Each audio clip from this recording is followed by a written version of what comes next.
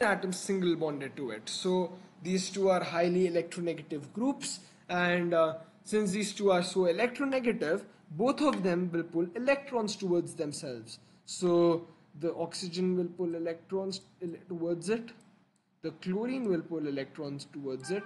So since both of these are pulling electrons away from the acyl carbon, this leaves the acyl carbon with a high partial positive charge, which is a delta plus charge. These two have a high negative charge, high partial negative charge, because they are withdrawing electrons from the carbon, and this is left with a high partial positive charge. So this group is very polar, and because the carbon atom has a high partial positive charge, it is very susceptible to attacks by nucleophiles. What are nucleophiles? Nucleophiles are compounds that are hungry for protons, for positive charge, because they have a lot of electrons already. So they are hungry for a positive charge, and therefore they will attack. This carbon atom is very susceptible to attack by nucleophiles, which makes it very reactive. So let's do some reactions of acyl chlorides. So first let's do the formation of acyl chlorides. Now to form acyl chlorides, we need to react a carboxylic acid with a chlorine containing substance. So we commonly use PCl5 or PCl3 or SOCl2.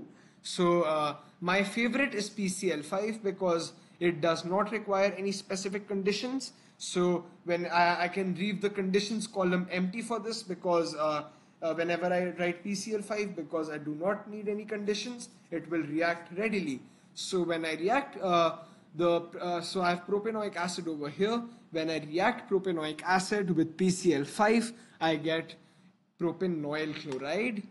The naming again, propanoyl chloride, along with POCl3, along with hydrogen chloride, HCl.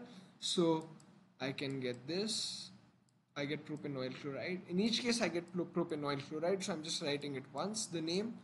It's very important to learn how to name these compounds. Propanoyl chloride. Then when we react with PCl3, we need to give some heat. So I don't really like this because I have to learn an extra condition. So we give heat and we get propanoyl chloride again with H3PO3. So you have to learn the equation. So if you are learning it for PCl5, then you have to learn all the products. So in this case, the products you have to learn propanoyl chloride, POCl3 and HCl, or whatever acid is used, you have to learn. So if it was ethanoic acid, I would get ethanoyl chloride. If it was butanoic acid, I would get butanoyl chloride. So you have to learn it accordingly, but you have to learn the side products, which are POCl3 and HCl. In this case, the side product is H3PO3.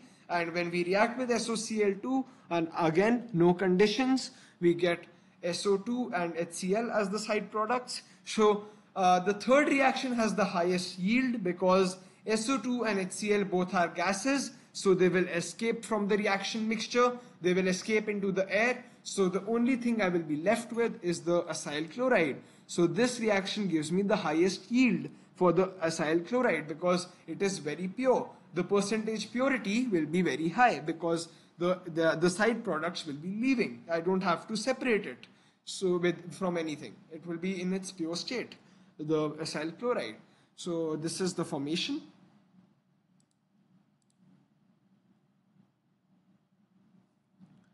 So reactions of acyl chlorides are condensation reactions. What are condensation reactions?